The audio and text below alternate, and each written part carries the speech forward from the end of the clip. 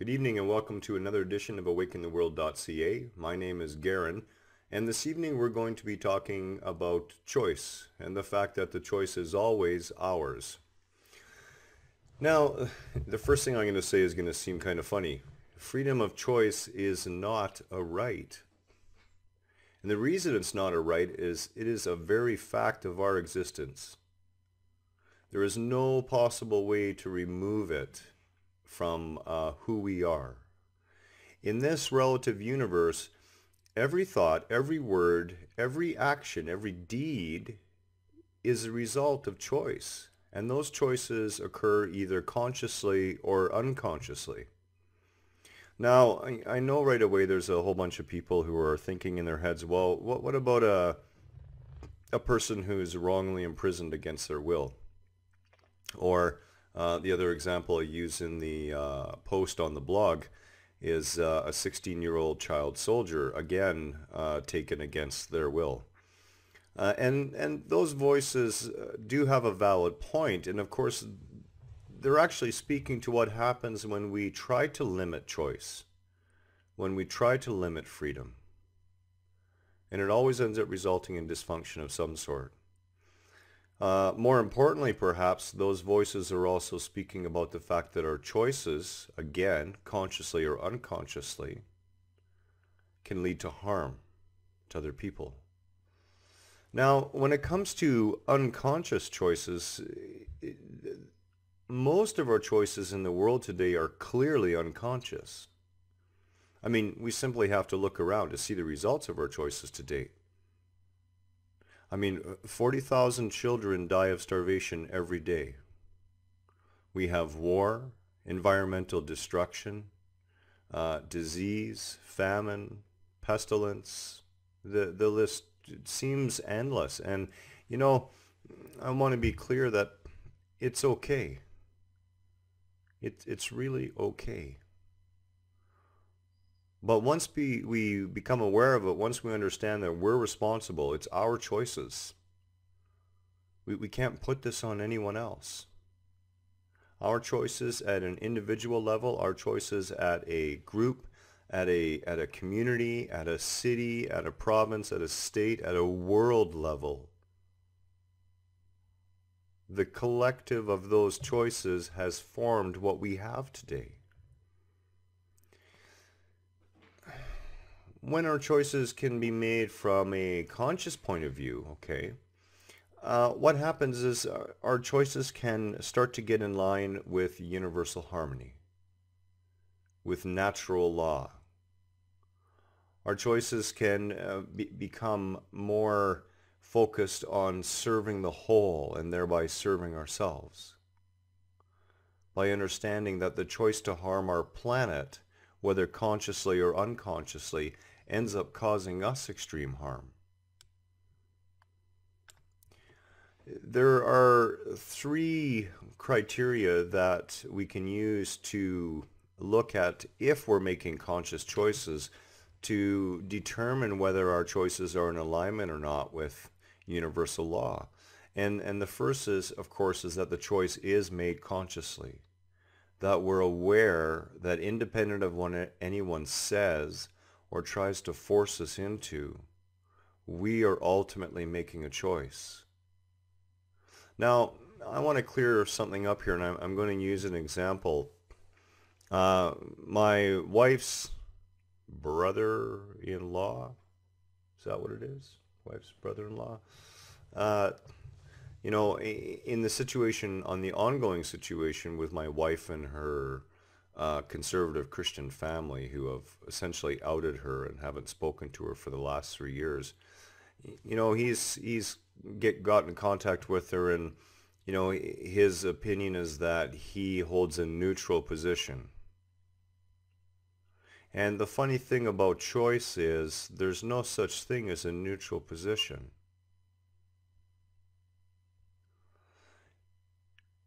By making a choice, even not making a choice, you're still making a choice. Silence is a choice. Speaking out is a choice. Silence can be a more profound statement, a more profound choice than speaking out at times. But don't ever kid yourself that there's a neutral place to be. There is no such place. It simply doesn't exist. We choose one way or another, and it is absolutely impossible for us to lay the responsibility of our choices at anyone else's feet but our own. We are ultimately responsible. Now, in the example of the person put in jail, you're right. They maybe didn't have a choice to be put in jail, but it could be that the choices they made prior to that have landed them in jail. It could also, ultimately, they still have the choice whether to let the fact that they're in jail actually be an impact on their existence or not. Again, you have the choice.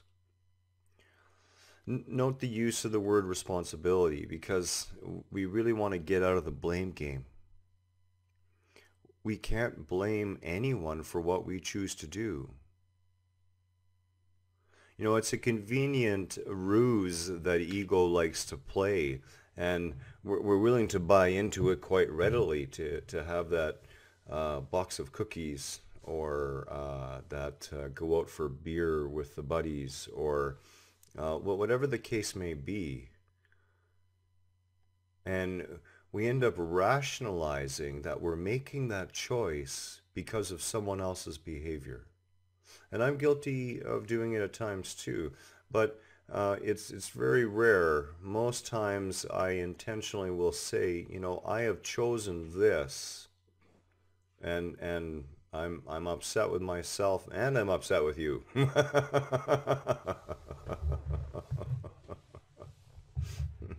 You know, my personal choice is to forget everyone's name. And the reason I do that is to make sure that every time I run into you again, there's no label, there's no prejudgment. You're fresh and new just as you really are right now. And your name doesn't tell me anything about you anyways.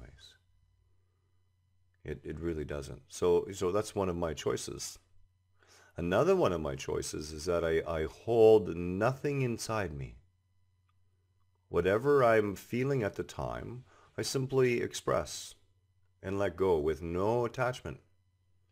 That's taken a while for my wife, until she finally made the choice to understand the value of that. There's no baggage that builds up during the day. There's nothing that weighs me down by the time night comes and I crawl into bed. And that's a beautiful thing.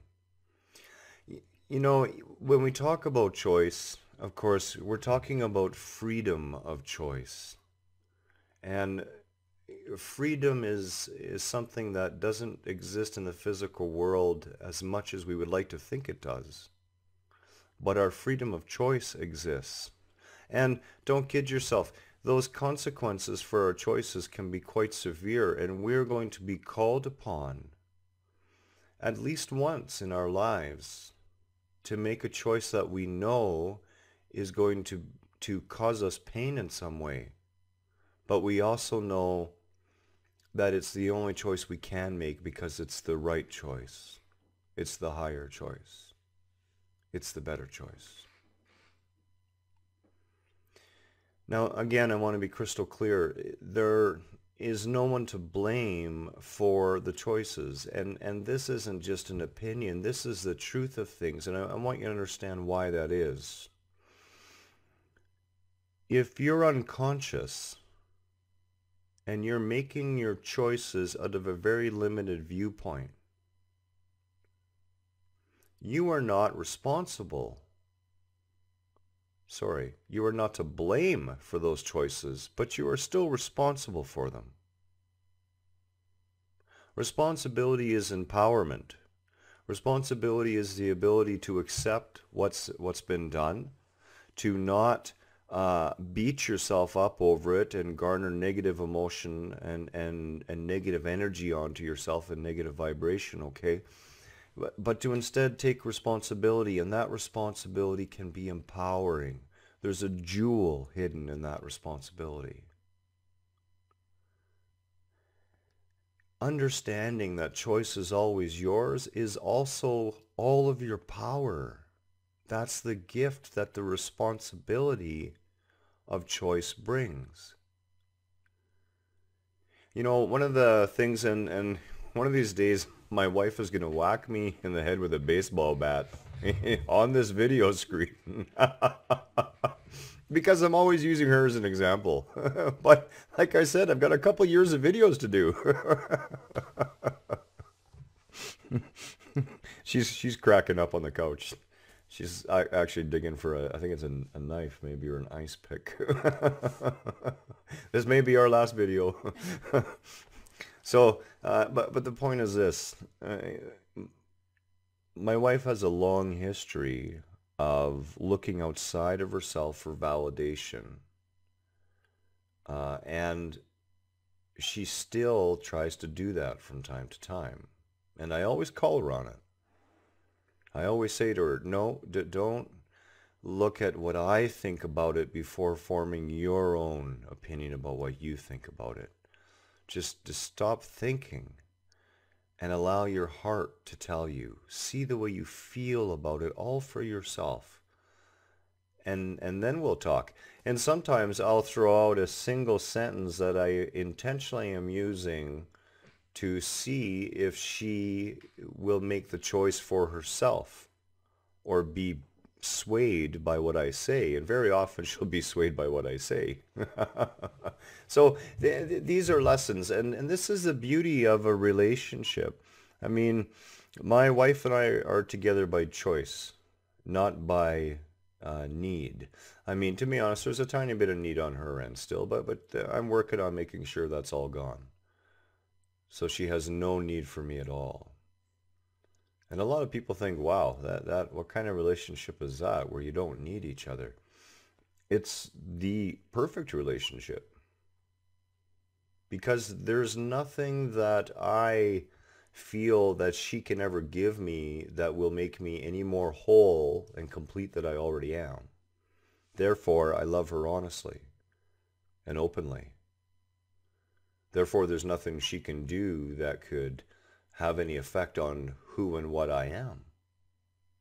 And that makes for a very laid back and relaxed and peaceful relationship. And the opportunity for a lot of growth. It's been great. Me, I'm learning more patience. And my wife is growing in conscious awareness day by day. as I am too. So we're going to finish up with choice. At the end of the day, choice is both our responsibility and our power. When we understand that we have the power to choose, and again, you're never to blame, but you are responsible.